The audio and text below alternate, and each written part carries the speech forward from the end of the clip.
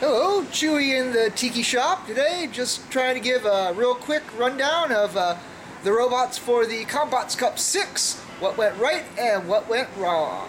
So let's take a look at half of the 30-pound robot, half of the 60-pound robot known as CR30W and Wedge. This was Wedge. This is the most basic again of robots. It's 4 Harbor Freight drill motors. One for each wheel, 3.5-inch Coulsons, a pair of Victor 883s speed controllers, and a Zippy flightmax 500 milliamp hour 6S battery. Radio gear right now is a Hobby King 2.4 pistol radio and a GWS mixer, one of the only mixers we could find that fail-safed correctly. Waiachi switch. First time I've actually used one of those. They're very nice. Highly recommend. I've also been really happy with the Zippies. The Zippies performed quite well. They're staying in pretty good balance, almost perfect balance. And performance to price, 50 bucks a battery, you can't beat that. Over here we're charging it up with the iMax B8, which I've also been very happy with. I do recommend that as well.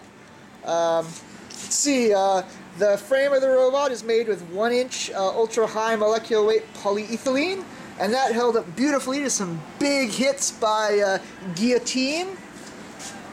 You can see put some nice scars in the wedge.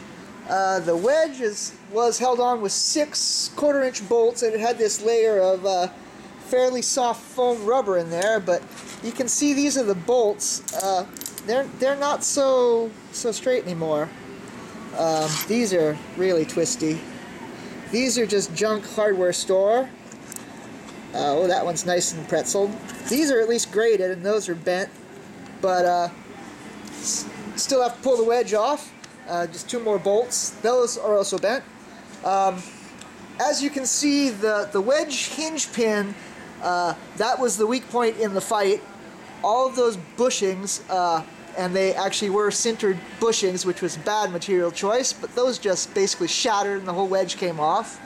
And teammate Dale had to emergency field weld the wedge back on, and that's quite solid now. But the real weak point in this robot was the gearboxes. These are the Harbor Freight. We started with the $15 ones. These are the now discontinued, slightly better ones, as used in Dr. Inferno Jr. But in this arrangement, they just did not hold up. The final stage output carrier kept shearing pins. And that was the downfall of this robot and its other 30-pound counterpart, CR30W, which was running basically the same setup, same battery, same speed controllers, same motors, same wheel size, different frame. So yeah, all in all, these motors did not seem to be up to the task. The bushings were a bad material choice. The white plastic was pretty good. The stainless bumper guard right there, you can see, took some nice hits but never came off. That's a pretty good choice too, but yeah, all in all, not a very successful combat robot, but I learned some stuff. Then we'll take a look at TireBot. And I don't think we've ever seen inside TireBot before, so I'll spin it around. Inside TireBot is a surplus stature electric Bruno wheelchair lift motor, and that was surplus center, and that's mated to an 8-inch NPC Coulson knockoff. They're running at 6S, about 20 volts, so I think we're getting 500 or 600 RPM, something like that, 400 or 500. On 8-inch wheels, I think it's a little bit too fast. I think the torque would be better served, but this is pretty simple. There's a second set of wheels that's over on the lid. Some 5-inch Coulsons in here. And those just make contact with the top of the tire and allows for it to run upside down. In terms of electronics, It's running another Hobby King 2.4 and Vantec, the small Vantec, the RDFR 23. I think it's a little bit undersized for this job. I think these motors are a little bit hotter than that control really wants, but hasn't failed yet. I love the Vantec. I firmly believe it's one of the best controllers. Nothing drives like a Vantec. It's a thing of beauty. And this, I think, was the real reason that I did so well in 2008, because the curve on that allows me to drive very well, and the Victors in there just are not the same.